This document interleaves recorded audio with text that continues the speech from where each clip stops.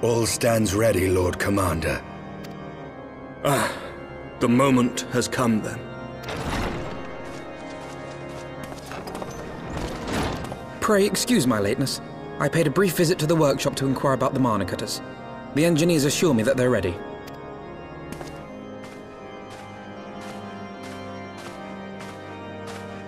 The area is now but a short flight away. Yet what a long and winding path we took to reach this point. Were it not for Master Alphinaud's proposal, we never would have attempted to parley with the dragons. Though our negotiations yielded little, our expedition with Lady Isard taught us much. You took an unimaginable risk. I could scarce believe the tale Estinian told. Aye. 'Tis true that many of our countrymen would sooner die than join hands with the heretic's mistress. But 'twas through that most unlikely of alliances that we came to speak with Hraesvelgr. A conversation that went rather poorly, as I recall. In this instance, the journey was more important than the destination.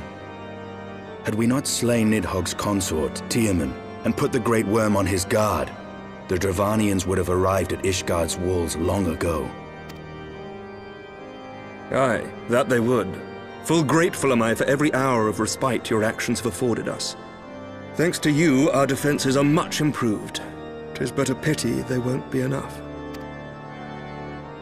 Thus you believe an assault upon the area represents the city's best chance of survival. Is that not so, Estinian? I am under no illusions. Nidhogg's might is legendary. But with his eye in my possession, I can stifle his strength at the source. Victory will be hard won, even so. And I shall be glad indeed to have the Warrior of Light at my side. You shall have my blade as well. There are more of these mana cutters to be had, yes? Lord Commander, no!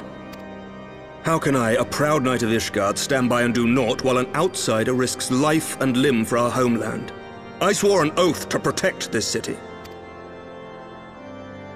Pray leave the slaying of dragons to dragoons, Sir Knight. Your duty to command the city's defense is no less vital. Should we fail, and Nidhogg slip through our grasp, who then will hold the walls against him? Will you leave Ishgard in the hands of the Holy Sea's zealots? There are others. Who but you has the authority and the standing to orchestrate a city-wide defense? I do not, and neither does the Warrior of Light.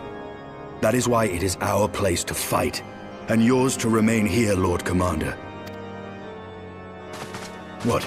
You too, Master Alphinaud? By the Fury! You have shown some promise, but this adversary is far beyond your skills.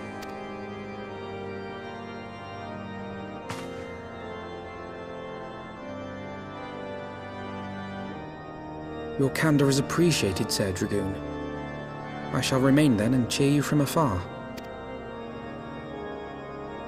Well, my friend, it would seem I have discouraged the last of the volunteers, and claimed the task as ours alone. But if any alive can best this worm, 'tis surely we too.